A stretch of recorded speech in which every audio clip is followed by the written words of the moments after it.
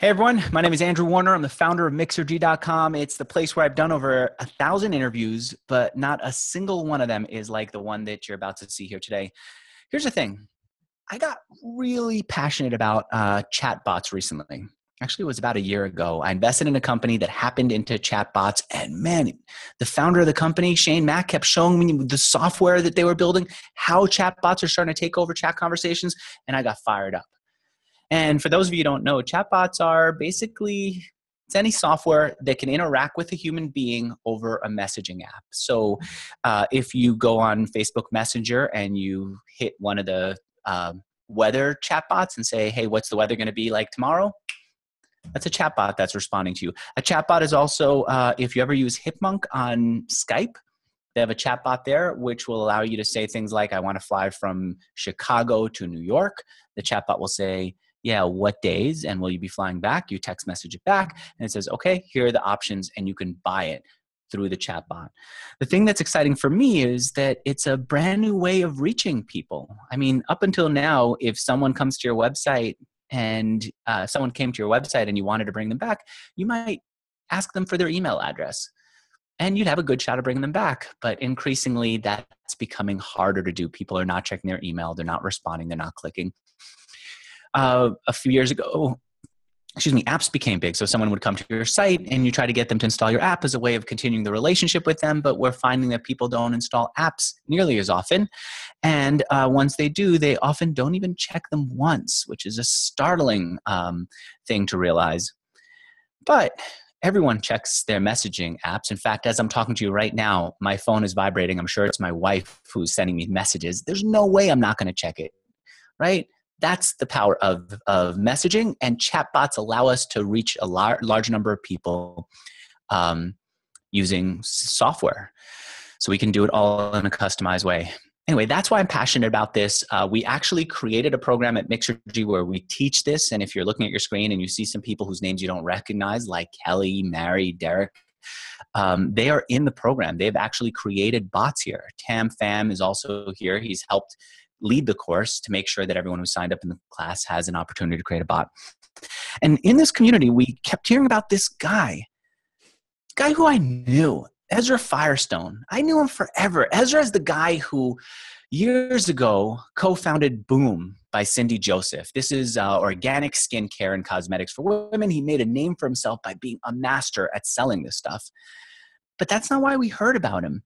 We heard about him because he was at a conference, and this guy must have blown the roof off of the frickin' conference because he is all anyone talked about. And specifically what he excited them about was he showed them how chatbots can help grow their businesses. And people were like, whoa, never heard of chatbots, never knew could actually grow. And this guy Ezra has actual numbers to show us. Man, freaking tastic. So they were talking about it. I kept asking him to come on here and talk about it. And that's what we're going to do here today. And the reason you see other people on your screen is because I wanted to bring in some of the graduates of our program to ask questions, to make sure that what Ezra is showing us about chatbots actually makes sense for other people and doesn't just work for these amazing marketers who I think can do anything like Ezra. Ezra can take anything and make it work well. I want to make sure that it's actually practical for us who have some experience in chatbots, and for you, the person who's listening to this podcast. And if you're interested in having a bot created, or if you're interested in learning more about this program, by the time this interview is published, I'll have a new website up. It's called Bot Academy. You can go there and see what a bot is. You can try out our bot. But I want to take a look at Ezra's screen. Bring him on here. Ezra, thanks so much for doing this. Thank you for having me on. I feel pretty good about myself now. It's a nice intro.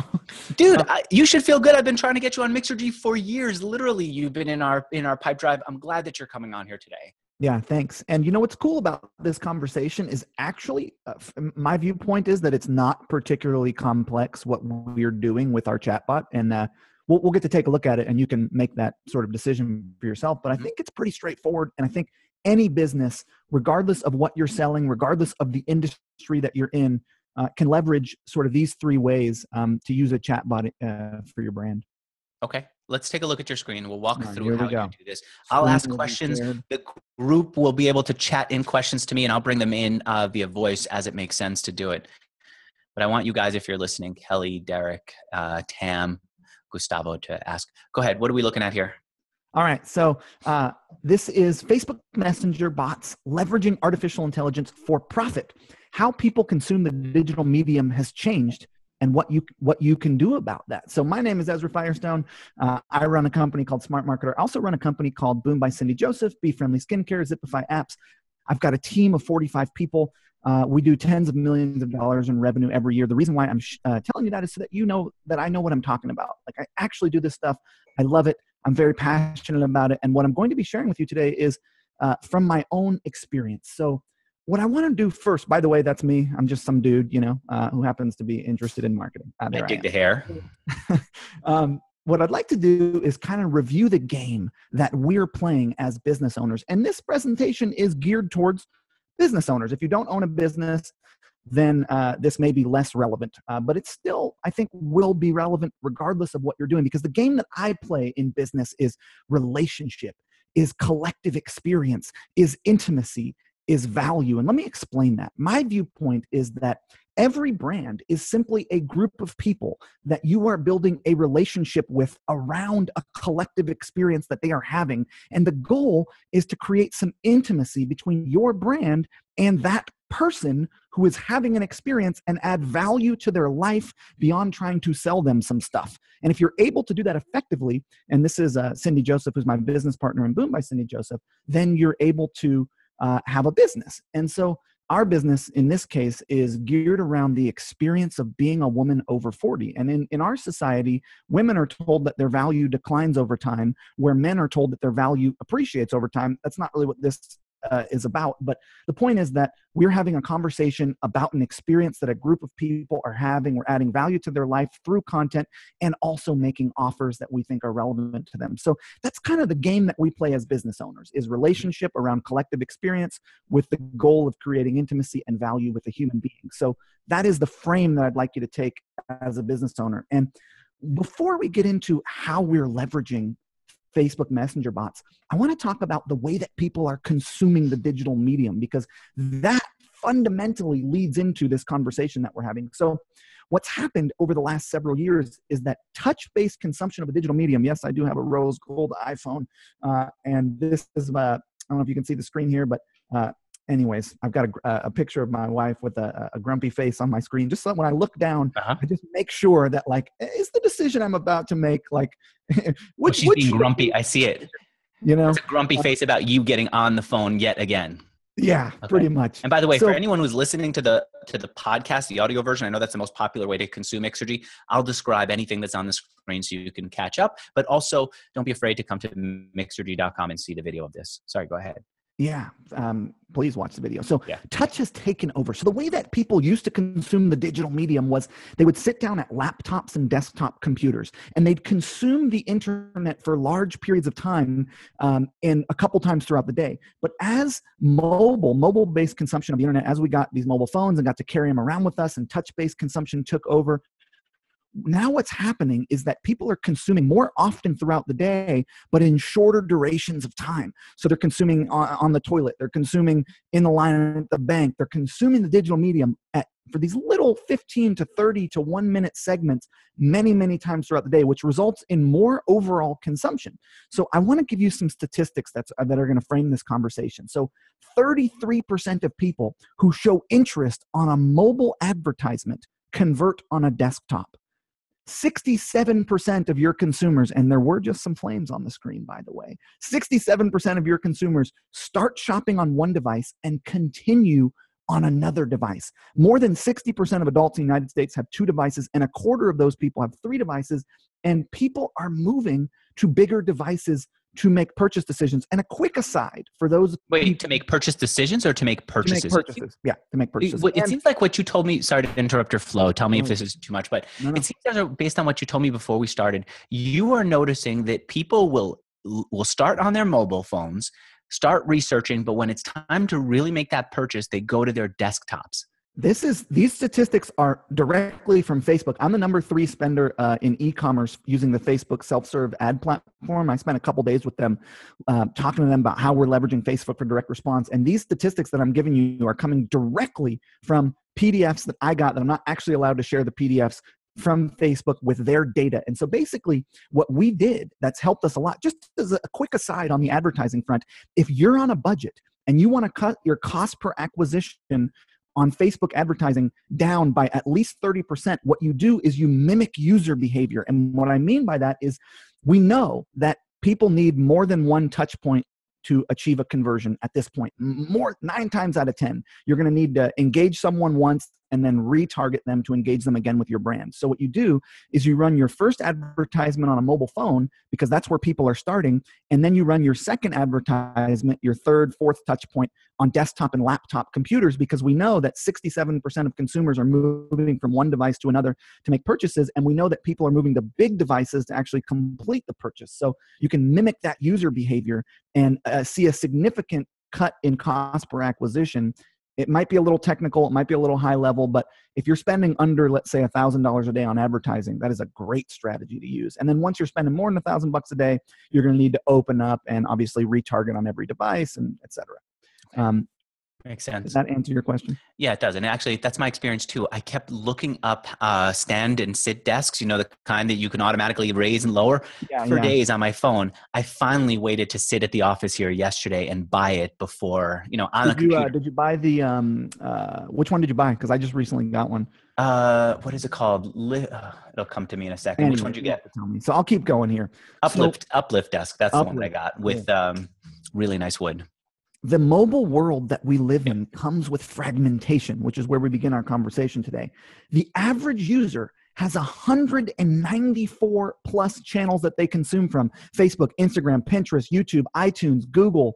There's all these different channels that people are consuming from on their mobile devices. And Facebook and Instagram account for more time spent on mobile than the next 10 channels or next 10 platforms combined. I'm almost done with my statistics portion of this conversation. 1 in 5 people that spend 1 in 5 minutes that are spent on a mobile device in the United States are spent on Facebook or Instagram. So that's really where we want to focus. So the question is, what does that mean for you as a business owner? Well, what it means is that we need multiple touch points in order to get someone to actually purchase from us most of the time. So there's this customer journey. There's when they're a prospect, then there's when they're a subscriber, then there's when they're a customer. So it's before they're, before they know about you, while they're getting to know you, and after they know about you. So there's these 3 phases. And the big idea here is that you're going to need multiple touch points across multiple channels before you get a conversion event. And I'm going to actually break down my sales funnel for you. It's going to be very visual, so I do recommend that you pop onto mixergy.com and check this out. But the goal here is that we communicate with people differently based on how they've interacted with us, right? So we want to communicate with people based on their level of consumption or engagement with our brand. And I'm going to make this tangible for you in a moment here. And we want to do this on every available communication platform. So your business is, in my opinion, a group of people and multiple communication mediums. That's all your business is a group of people and multiple communication mediums that you are trying to communicate with them on based on whatever you've got to communicate, whatever your brand is talking about. And at first, it was only email. That was the way, when I thought of 10 years ago, my brand, that meant my email list. That's what it was to me. That's what my brand was. That's what my community was. Then in about, I would say 2011, maybe 2012, pixeled lists came along. So you had the ability to drop a pixel on someone's computer and retarget them based on what pages they visited. And that was another way that someone could join your community. And these are really still the big 2, emails and ads. Those are the big 2 sort of communication channels. My screen flashed. The big 2 communication channels that we have as business owners. But now, in 2017, we've got a few new channels. We now have desktop push notifications. We now have Facebook Messenger lists, and we now have mobile push notifications. So quickly to touch on the 2 that this presentation isn't about, desktop push notifications, we use a service called pushcrew.com. And this gives us the ability to, when someone visits our website on a desktop or laptop computer, push a notification to them that says, hey, would you like to sign up to be notified on your desktop when we have new content? So that, like, if they say yes, we're able to push a notification to them. This is maybe 5% of our community will actually do this, but we want to take advantage of every available channel. 5% will say, yes, send me a desktop notification. That's correct. Okay. So I have Push Crew is completely free. I talked to the founder. Thankfully, he knew and was a fan of Mixergy. So he told me they're planning on keeping it for free forever. They're a stats business. That's what their business model is, understanding the stats of websites online. What you're saying, 5% will actually accept the push notification? What we're seeing is that around 5% are accepting our push notification. And we've got, maybe 12 to 15,000 subscribers on Boom and like 2,000 subscribers on Smart Marketer. And what's interesting is that, like, the technology that you're leveraging is also dictated by your user base. So with Boom, our user base is like 45 plus, 55 plus. And so they're less technologically savvy. So we're getting less engagement on Push Crew than we are for Smart Marketer, which is like, geared towards people who are internet nerds like me. So like they're totally game to do Push Crew, so it's, the technology that you leverage is going to be dictated by the community that you're serving. However, and we'll just move on now to mobile push notifications.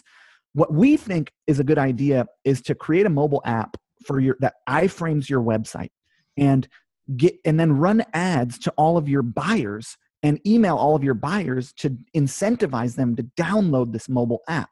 And that way, and this is kind of what it might look like, it's what ours looks like.